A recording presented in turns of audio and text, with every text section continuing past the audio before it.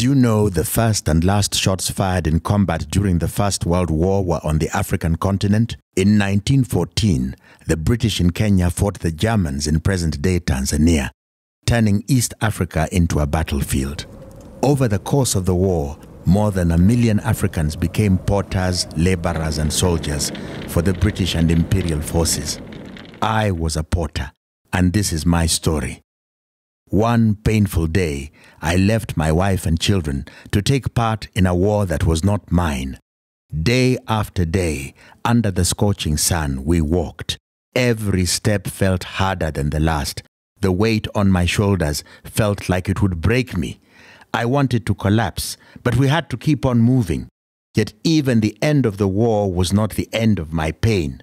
We received no hero's welcome or reward, while our European counterparts had their graves marked and were memorialized forever. I saw the unmarked mass graves where my brothers, who could no longer carry their weight, were buried. Tens of thousands of us died.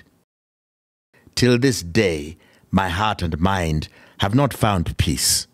I remember my brothers who died on the battlefields, in the depots and hospitals. Their story will live on only if we tell it. I hope you can remember them too.